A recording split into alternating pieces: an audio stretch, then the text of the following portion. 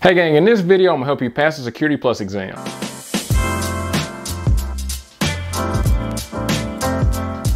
Hey gang, it's Ron from itmasterkey.com. If you've never been to the channel before, welcome. Make sure you like the video, subscribe, and share it with anybody who can benefit. So in this video, we're gonna help you to pass the Security Plus. If you're looking to get into cybersecurity, the Security Plus is a great certification that's going to afford you a lot more opportunities in the cybersecurity field. So let's not waste any more time. Let's get straight to the practice exam. Jenny has used an attack that changes the execution path of programs, which triggers a response that damages files, exposes private information, crashes the program, or a mixture of all three. She accomplishes this by overriding memory with the program. What type of attack has Jenny most likely performed?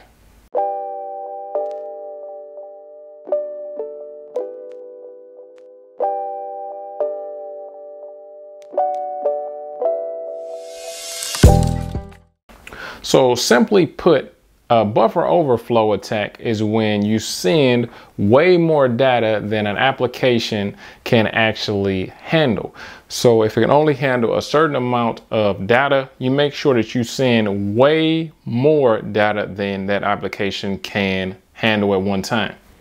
Buffers are memory storage regions that temporarily hold data while it's being transferred from one location to another. A buffer overflow occurs when volume of data exceeds the storage capacity of the memory buffer. As a result, the program attempting to write the data to the buffer overwrites adjacent memory locations. Attackers exploit buffer overflow issues by overriding the memory of an application. This changes the execution path of the program, triggering a response that damages files or exposes private information. You're eavesdropping on a secure network communication. You're actively intercepting data and then fraudulently delaying or resending it to misdirect the receiver into doing what you want. What type of attack have you performed?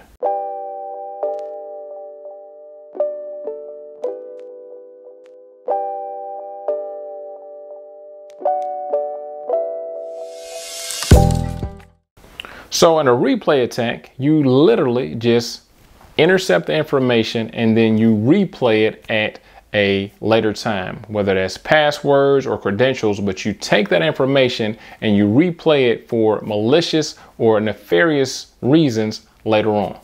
A replay attack occurs when an attacker copies a stream of messages between two parties and replays the stream to one or more of the parties.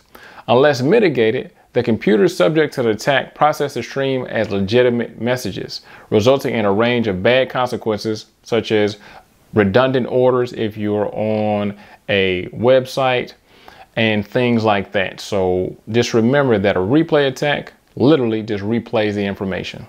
When two devices are connected by Bluetooth technology, you can share someone's information in an unidentified way, which is a kind of hacking known as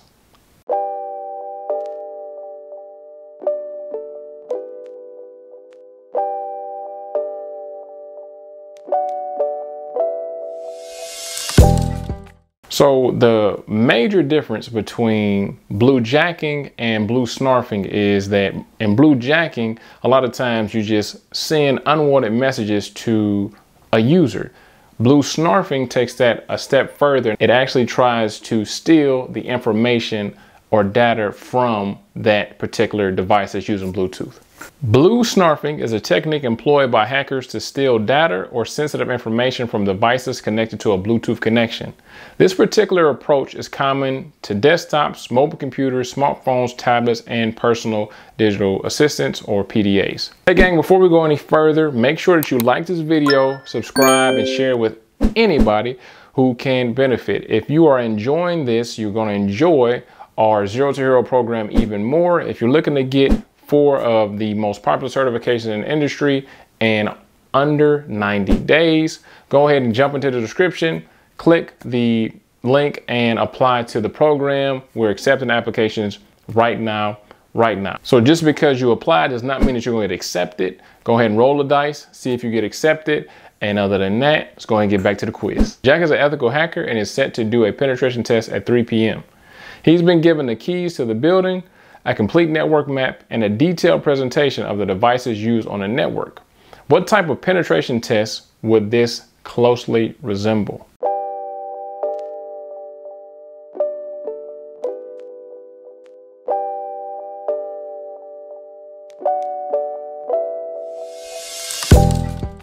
So white box testing, most of the times you know something about the organization. A lot of times you may have all the information needed to penetrate that network, but at a minimum you'll have a layout of the network. You'll know how the network is set up, what devices they're using, so on and so forth.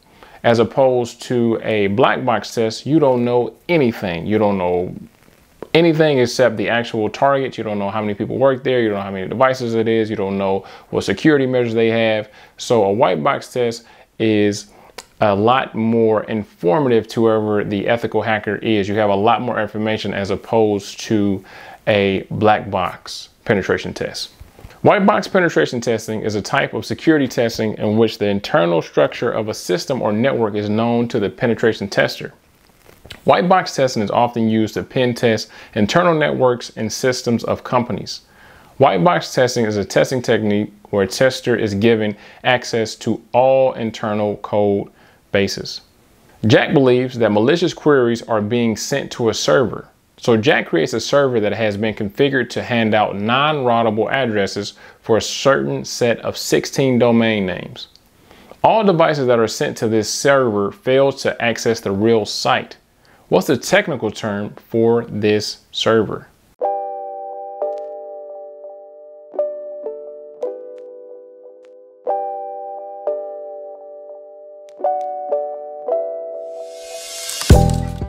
So a DNS sinkhole is kind of like a black hole for malicious requests. So if a request is coming from a malicious place, it should get sent to the DNS sinkhole if you set it up properly. So as opposed to those malicious requests getting routed to a actual router, an actual server that is going to be doing something that you needed to do, it's going to be routed to the sinkhole, which is a sinkhole that goes to absolutely nowhere. A DNS sinkhole is used to block malicious DNS requests. Implementation can be done via DNS servers, a firewall, or other application, or a hosted service. The process works by intercepting DNS queries and comparing them to a dynamic list of known malicious domains. Hey gang, I want you to do me a quick favor. Make sure that you watch my last video that can not only help you get certified, but can also help you level up in IT. I hope that you enjoyed this video. If you didn't, oh damn well, I did my best. And other than that, I'll see you in class.